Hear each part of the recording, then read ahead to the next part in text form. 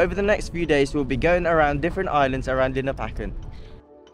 It's a relatively unvisited group of islands situated between El Nido and Coron. We will be spending the next 2 nights and 3 days on an expedition with a company called Kiluma. So we actually got picked up in El Nido by a jeepney. Which I think is so cool, because I think for a lot of tourists doing this tour, they might not get the opportunity to go in a jeepney. So I think it's so cool that we got picked up in jeepney. It's the biggest jeepney I've ever seen as well. Like, it's the biggest one. The inside is so cool. spacious. It took us about 45 minutes to get here at the port, and now we are just waiting for our boat. I'm so excited. Yeah. Apparently the Linapacan Islands have the best snorkeling spots. Oh, does it? Yeah. Oh, I didn't know that. Let's go, let's go! Tara na!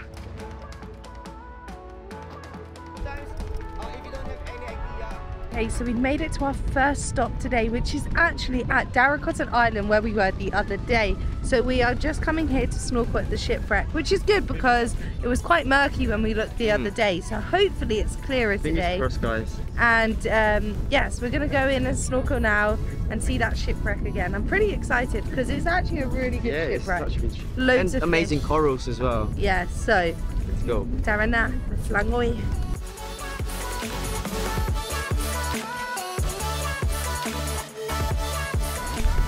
So that was so much clearer than the other day when we did it. So much better, isn't it? So I'm so glad that we got to do that again. There were so many starfish. I didn't see them at all the other day. Really, it was very murky yesterday. Yeah, really nice coral, loads of fish, and the ship itself, it just looks amazing, right? It's actually a Japanese warship, by the way, guys. We found that out just today. So that would have been from, is it World War II or World War I they were here? World War II? I think so. So yeah, that's insane. And like, it's even still got the ropes on it on the boat that must have been there when they were actually using the boat, which I just think is insane that the ropes are still there after this many years. Yeah. Crazy. Does it corrode? I don't know, like, did you see it? The rope at the front of the boat. Mad.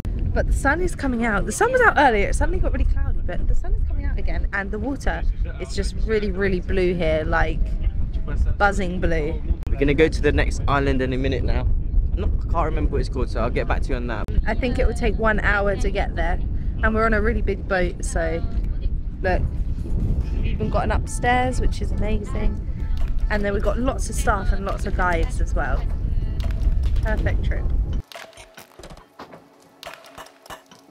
So there's a little kitchen right at the back of the boat. I don't even know how they make all this food behind the boat, but let's check Gordon Ramsay. Kuya, kamusta dyan? Ooh, sarap. Libre tayo pa ako sa'yo ng prutas natin. Yan yung prutas, kuya? Wow. Kayo yung nagdi-design? What's the design today? Oh, it just smells amazing, guys. And they literally cook it right behind this boat, right at the back.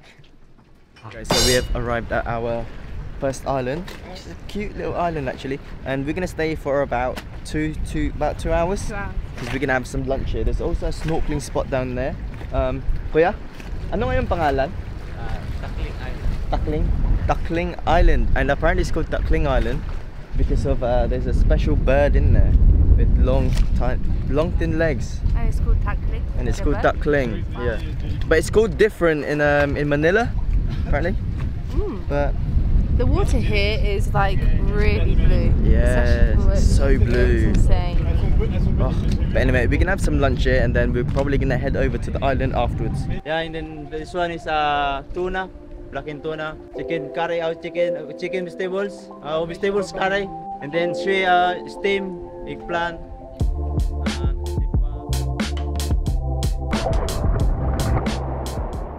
Alright guys, we literally just had lunch. It tasted amazing. Honestly, oh, Master, I don't know how they make such amazing food on the back of the boat. I think that's like one of my best boat meals. I agree. It was amazing. So nice. Like the tuna was and the vegetables was nice, and the curry as well. So good. So good. But we're on this island now. It's absolutely beautiful. The sand is actually white. It's really soft, but there's a lot of coral on this beach. Yeah. So obviously that's not soft, but it's really nice. And the water, Blue. and ganda, So blue. super clear too. Oh, but anyway, this place is alive. There's like a little forest on the other side. I don't think you can go in there. So I'd say this is basically a sandbar, I'd say. So we're in the water, it's super clear, it's super blue, but it is a little bit rough because at this time of year, they said they have quite a lot of winds. Monsoon? No, it's just winds, Amnihan winds or something they said, so it's a little bit rough, but so clear. Right now, it's just us. Yeah, we're the only ones here.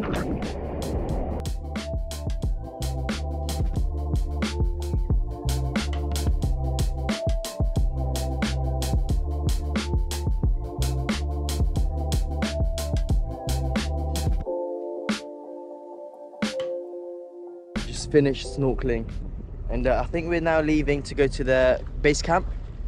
So I think they said it's not that far. They said it's just behind the mountain there. So yeah, let's go. So we have arrived at our third and final location, which is where we are going to be sleeping tonight because this is the base camp for Kiluma. So this place is called Kalibangbangan. It's basically a home of like basically just natives, full-on so locals. cool. So before this was modernized, there used to be no houses here, no like huts. It used to be just a jungle, and people literally just sleep there. All right, it's time for a room tour. What are you doing, Zoe? Have you not seen them people that do like dances before their room tour? No, I think that's just... It's time for a room tour. So let me show you. I think there altogether there is 8 rooms. So these are different rooms. It's all double beds. Our one is number 1. We are number 1. Anyway, look at this. It's good. It's like you've got your fan here and the wall, mosquito nets, and a bed. And then around this one there's a balcony. Okay, and then you've got the beach front, and then the volleyball court is literally right here. And there's also a dining area on this side. So look at that. It's quite big. It's quite a big, nice island. Yeah.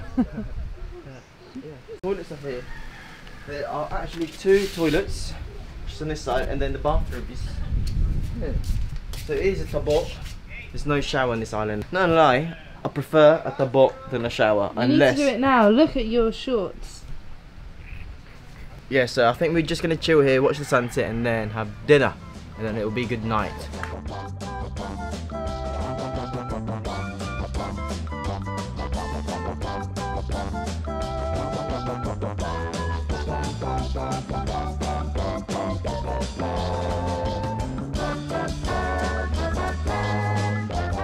We've got merienda, which is I think camote and then banana Q, which is just the perfect island snack. So I'm super excited to eat it. Oh, it's good. That's the best camote I've ever had. This is coated in caramelized sugar. It's just delicious. Now it's time for banana Q. Oh my god, so good. I knew I could smell banana on the boat. 10 out of 10 for the banana Q and the camote. Shout out to Kuya, Chef Gordon Ramsay. He's doing a great job, wow. Filipinos are such good cooks. But this island is such a vibe, it's so peaceful, and I mean there are locals here because I can see some houses, but I haven't seen any of them yet. But you think they're tribe, like native? Which is so cool. And it's good that they let us come, you know? Yeah, and it's very remote. There's literally no signal here. Yeah, there's like one spot of signal maybe over there, and I think what's really nice about this place as well is that you've got a beach there, you walk through And like another beach. Literally 100 meters, you've got 2 beaches, and then surrounded by coconut trees as well. And then Zar's just been playing volleyball. Did you have fun? It was fun, yeah. Like it was my first proper time. I think it was really nice that like the guides just got involved as well. Like the boatmen just started playing volleyball and getting everyone involved. I think it's really nice when the boatmen like join in. It just shows how nice the staff are.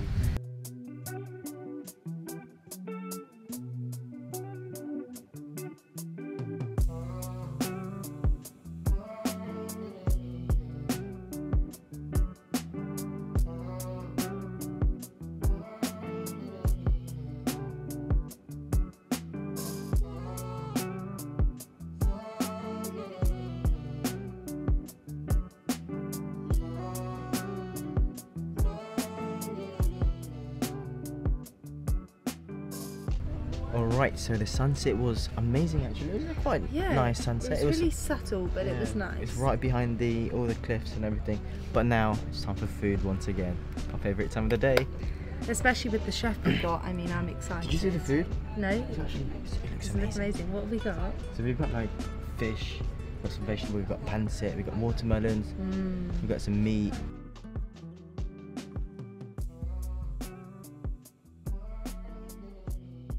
Squash, and we have the cucumber salad.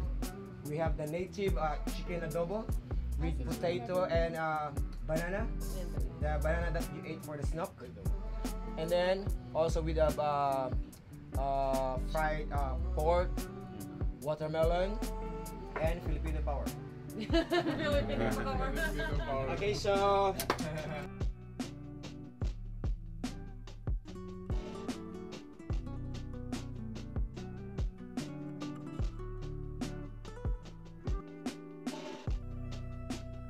Good morning, guys. Oh, we had a really nice sunrise this morning. Yeah, and the sleep was quite good as well. I slept amazing. The bed was comfy. Could have slept a bit longer. But we needed to wake up at 6 o'clock so that we can leave at 6:30 and then have breakfast on the boat. On the boat. So last night we just played Uno with everybody and then we went to bed around 10 o'clock. So today we're going to make our way to Linapacan Islands. So I'm super excited for that. So watch out for the next video. So make sure to turn your notification bell on. But we're going to end the video here, so make sure to like, share, subscribe, leave a comment down below and smash that notification bell. And we'll see you in the next one. Peace. Bye.